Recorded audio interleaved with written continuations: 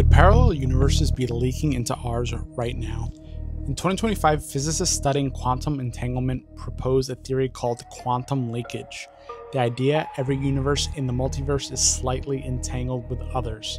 When particles in different universes share a quantum link, information might bleed across realities. Tiny signals that could explain unexplained phenomena like time slips or anomalies in quantum experiments. Researchers at Oxford and MIT have modeled this mathematically, showing that under specific energy conditions, one universe could momentarily influence another.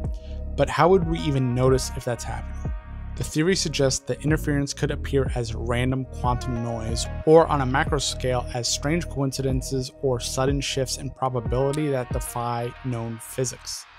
It's not proven, but experiments using entangled photons and ultra-cold atoms are trying to detect these leakage events. If confirmed, it would mean our universe isn't sealed off, it's porous.